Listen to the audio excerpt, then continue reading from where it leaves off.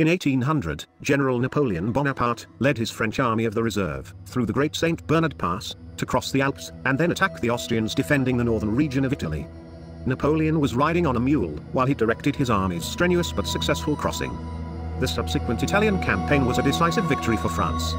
Napoleon exploited his celebrated victory by using it as propaganda to aggrandize himself and his new role as the powerful leader of France.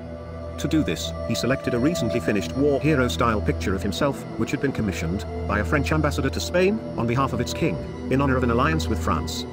The selected artist, Jacques Louis David, had painted an oil-on-canvas masterpiece that depicted Napoleon crossing the Alps as a dramatic and heroic champion on horseback, with references comparing Napoleon to Hannibal and Charlemagne.